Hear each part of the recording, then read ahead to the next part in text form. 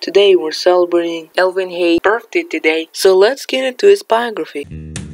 Elvin Hayes, one of the most dominant players in college history, was the first overall pick of the 1968 NBA draft. In a brilliant Rookie of the Year season, the Big E led the league in scoring with the San Diego Rockets. The Rockets relocated in Houston in 1971, and within a year, Hayes was dealt to Baltimore, where he and Wes Unseld formed the backbone of 10 campaigns.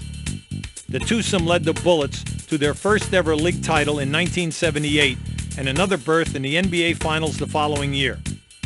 At 6'11", power forward, a tireless rebounder, and offensive threat in the low post, Hayes retired fourth on the all-time list in both scoring and rebounding.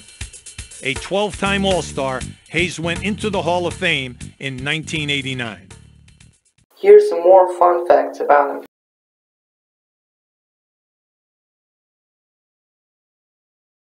See you next time. Bye-bye.